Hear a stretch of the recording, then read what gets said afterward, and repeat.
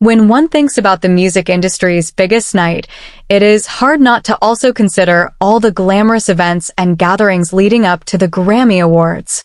One event, in particular, has become an annual tradition for a very long time, making it a go-to spot for superstars. Welcome, viewers, to my channel. Please subscribe, like my video, and turn on notifications so you don't miss our next update.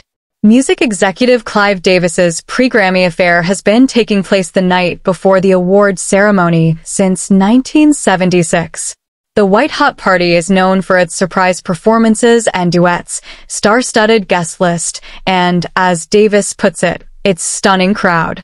The Grammy-winning producer even admitted that the guest demand is the highest it's ever been, making it significantly more challenging to turn people away this year. He noted that this year's performances will feature a blend of legendary all-time performers and incredible new artists.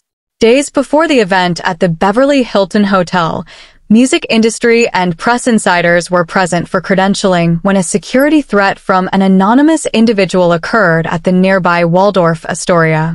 The Beverly Hills Police Department later reported that officers had detained a suspect and would remain on the scene to investigate. In an interview with The Hollywood Reporter, Davis discussed some of his favorite past performances at the annual party, the pressure to outdo each celebration, and teased the star-studded guest list. Music executive John Platt is being honored at the celebration with the Grammy show's Salute to Industry Icons award, and he will be there with Jay-Z and Beyonce. Does that mean we can expect them on Saturday? From the world of sports, Scottie Pippen and Martina Navratilova will be in attendance. In politics, Nancy Pelosi will be there, along with key figures from Apple, Spotify, and nearly every major label head, as well as stars who have never attended before. It's truly exciting. It really will be a stunning crowd, Davis said. It's challenging because we have to accommodate some of the newer key players in the world of streaming, social media, film, and entertainment. We clearly have to make some cuts. So whether it's passing the gavel or asking that individuals come without a +1, we've had to make adjustments. The crowd is limited to 950 people due to our production facilities, and it's tough, but we have to do it. I really can't respond to that question about not letting certain celebrities in.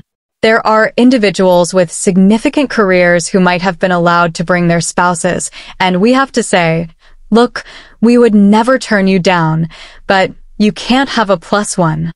We always try to make it the best of all time. By keeping that bar and standard high, somehow we do it because every year, when it ends, they all say, my God, as great as the history has been, this was the best ever.